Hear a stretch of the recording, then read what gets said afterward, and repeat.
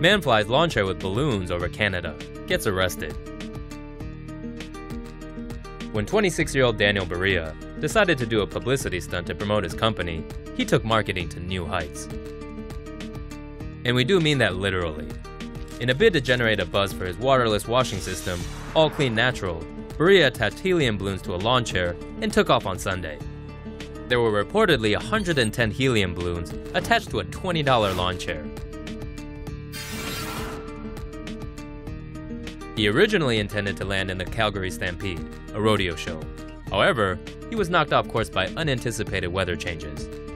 Boria explained that he saw a 747 taking off below him at one point, and that winds got stronger as he rose higher.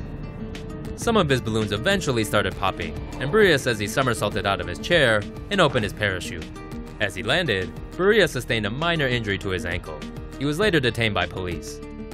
Twitter user Daniel Boria tweeted that it's still better than United, while Katie2105 shared this photo, referencing the hit Pixar movie, Up. The chair and some other balloons were later picked up by Boria's team.